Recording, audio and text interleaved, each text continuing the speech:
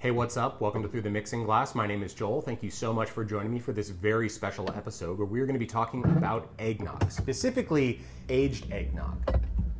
Should you be aging your eggnog? That's what we're going to try to find out here today. Right now, this time of year, or maybe a couple weeks ago at this point, but right around this time of year, there are a ton of articles that come out saying that you need to be aging your eggnog. If you're a cocktail enthusiast, you have to be aging your eggnog.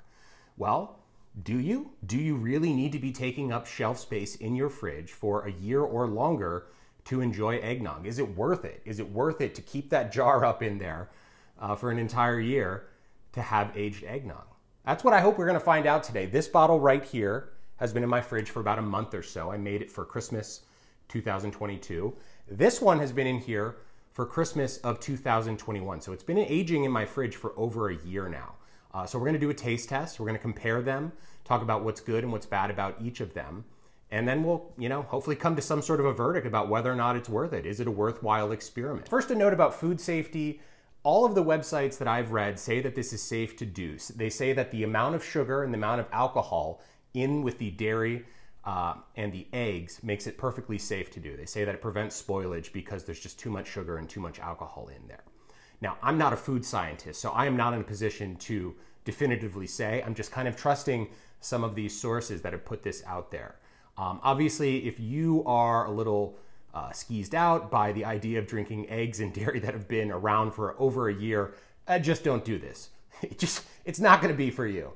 But if you are interested in this experiment, a number of trusted sources have all said it's okay. J. Kenji Lopez Alt, Alton Brown, and we're going to find out, one, whether it's safe to drink, at least in this particular batch, and two, if it's any good. All right, so let's get started on this. I need to grab a couple of glasses here, and I also need to grab some ice. There we go. I've had this out tempering, so it's a little melty, but we'll just drop that on in there. Before we taste, let's do a little bit of a visual analysis. To my eyes, the one on the right here, and I'll flip these around so you can hopefully get a little bit better of a look. To my eyes, the one on the right, the one that's been aged for a year, looks a little bit darker. I don't know if the camera's picking up on that. I hope you can see. I'll try to get some close-ups as well. But this one just looks a little bit darker. Could that have something to do with the aging? Possibly. Could also maybe have something to do with the spices that went in there. If I put more nutmeg in this, that might be a factor. So that's it for a visual analysis. Let's just go ahead and pour this. We'll start with the one that's a month old first. Just give this a shake. And I'm just going to pour a little bit over this rock of ice here. And let's try this year-old one.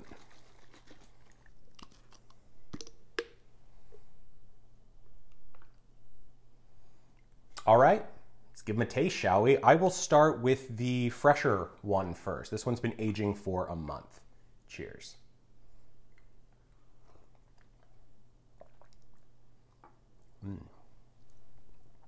It is still really delicious eggnog. I've had a bunch of it already this year, and it's still quite delicious. Yeah, I mean, it tastes like your classic eggnog. I do want to say that I feel like maybe the flavors have even mellowed out, even just over the past month or so that I've been aging it.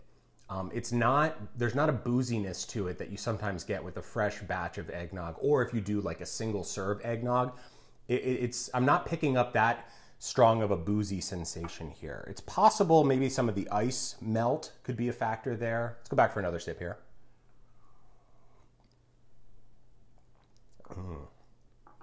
Yeah, there's a little bit more booze on that sip. Yeah, it's really good. The blend of the Jamaican rum with the Spanish style brandy that I used and the American whiskey in there, just a delicious, potent combo. All right, let's go ahead and try the star of the show here, our 1 year aged eggnog. Very excited for this. Cheers.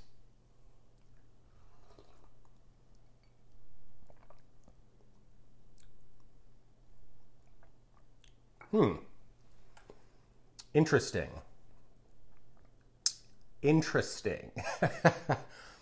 There is something a little different there. I want to try this with no extra possible dilution from the rock of ice there. There was something in that first sip that just, I wasn't sure about. Frankly, I wasn't sure if I liked it.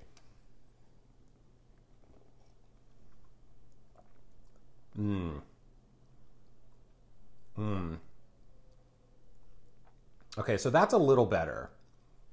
There's something on the back end I'm not sure about. On the front end of that sip, it tasted fine. It tasted like any other boozy type eggnog. The finish on it though, there is something. Boy, I hope I'm not drinking spoiled eggnog here. How funny would that be? If I sprint off to the bathroom because I start feeling sick, we will definitively know that you should not age your eggnog. If that happens, it's not happening just yet. There's just some sort of a flavor note here that I'm not quite sure I like, frankly. I gotta go back for another sip to give this a try. I'm gonna go back to the iced one.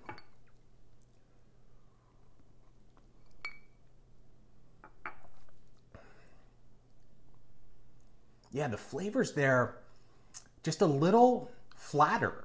Yeah, that's just not as good. It's not as good. It doesn't taste spoiled to me. It just doesn't taste good.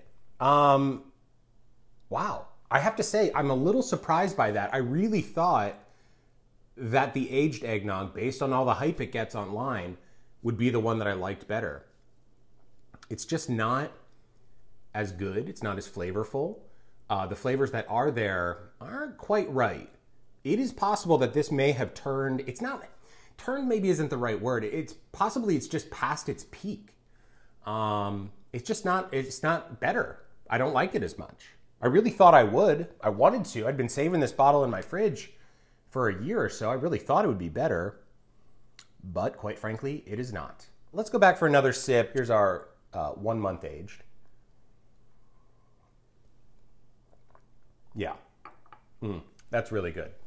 To me, I don't know if anyone else feels this way, but for some reason, when I drink eggnog, I get kind of like a bubblegum taste to it. Does anyone else get that bubblegum taste? Because I definitely get it in this batch here. If I had to guess, and I've thought a lot about this, I think probably that may come from the Jamaican rum, the Appleton Estate. Obviously, Jamaican rum, a lot of you know this, has a funky banana taste kind of to it. Overripe banana, it often gets described at.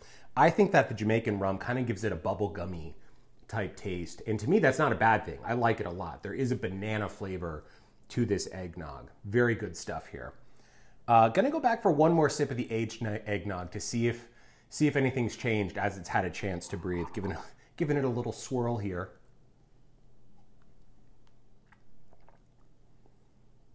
No, that's not good. This is good. 1 month, still good. 1 year, no. Look, do what you want to do. This is not me telling you definitively do or don't age, because the process of testing and the process of tasting them a year apart could be fun for you. You might enjoy that. But don't age your eggnog unless you want to go through it just for the fun of the experiment. That's kind of what being into cocktails is kind of all about, right? You know, partially it's the drinks, partially it's having a hobby and getting to do cool experiments. This is kind of a cool experiment, but the end result I don't think is worth it. I think the fresh eggnog, the one that's been aging in my fridge for about a month or so, I think that is the better of the two. I would reach for this 10 times out of 10 compared to this one, just based on taste. So there we have it.